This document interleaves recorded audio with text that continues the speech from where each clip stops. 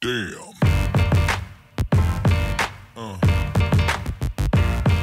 Yeah. Radio Rahim here with Michael Spinks. Michael Spinks is the first time we've spoken, and I would be remiss if I didn't tell you your place in my memory of boxing and really the beginning of my interest in the sport, because the first fight that really caught my attention as a very young person was Spinks Tyson.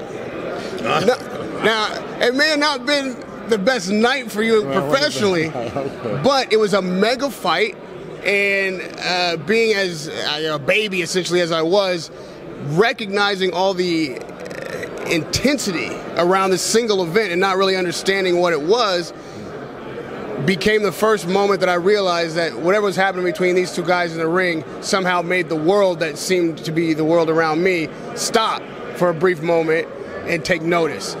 And regardless of what happened on that particular night, that's the kind of fighter you were. Mm-hmm. You made the world stop and take notice. Yeah, because they know they remember me from the Olympics, and I was a very good light heavyweight champion, and I know a lot of people were really expecting me to win. Yeah, and if I'm not mistaken, I think you're the odds-on favorite on the night, if not a very, very close underdog.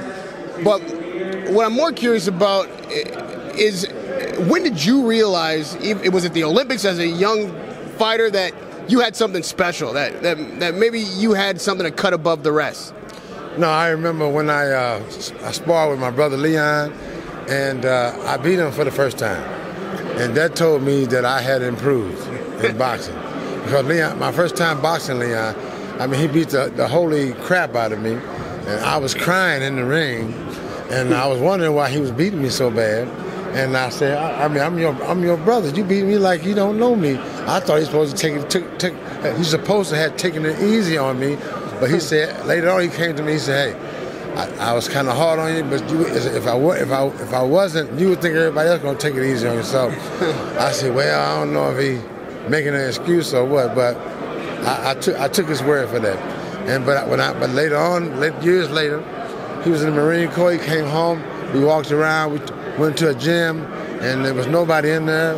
All the equipment was loose, and me and Leon, I said, Leon, come on, let's box. So then I boxed him. He put the stuff over. We had timer, 3-minute timer, and I beat him. How long did that rivalry last? Most people who have brothers, siblings anywhere close in age kind of fight their whole lives, or at least compete, if not fight. Throughout your career, was that something that was ongoing? Who's better?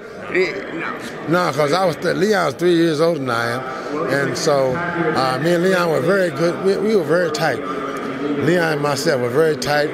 We very seldom fought. I used to bully my brother. I bullied Leon, and I think he took it easy on me. And I didn't think. I thought I was really. He was really afraid of me, but he was taking it easy on me because I was his young, silly young brother. So it turned out that he was taking it easy on me, like I said, and he spared me. He spared me. Was there a particular fight that stands out in your mind as the moment when you became boxing history, when you knew that, hey, whenever I step away from this game, the name Michael Spinks will always ring out in the sport? No, never. I never thought that way. I never thought that way. I was just in the ring. I was doing my best and trying to keep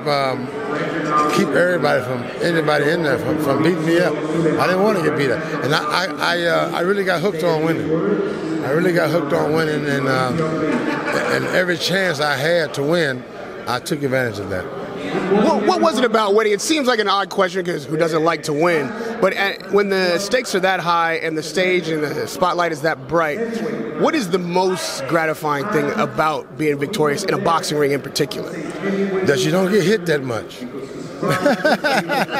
You don't get hit that much. You go in the ring with a smooth face and come out the same way. I want to talk a little bit about the two fights with Larry Holmes.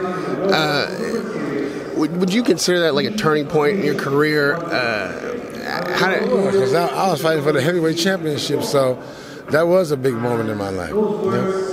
What were your thoughts going into that fight? I mean, it's like it's changing of the guard. The young lion, the new lion. That's an old story in boxing. And having an older brother following in his footsteps in a way.